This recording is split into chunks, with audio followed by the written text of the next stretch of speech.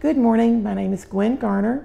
I work with the American University of Integrative Sciences School of Medicine as the director of our Alumni Association.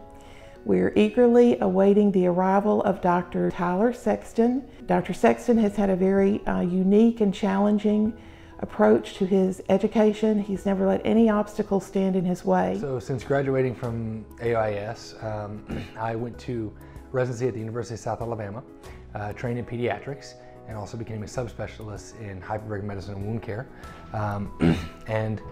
Since that time, I am a chief of pediatrics and the medical director of pediatrics for a hospital in Pascagoula, Mississippi.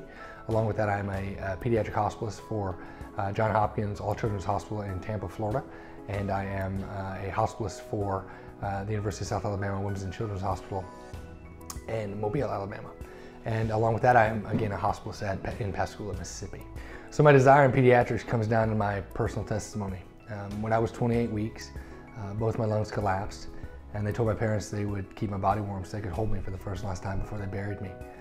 So there wasn't much hope for my survival. If I was going to survive, they told my parents that I'd be in a wheelchair the rest of my life and that I could sharpen pencils for a living. And that didn't instill much hope. As I got older, I ended up having 16 surgeries, months and months in the hospital, and knew that I wanted to be a doctor to give hope to people. Because my entire life it's been, you'll never do this, you'll never do that. And I thank God that when people say no, God says yes.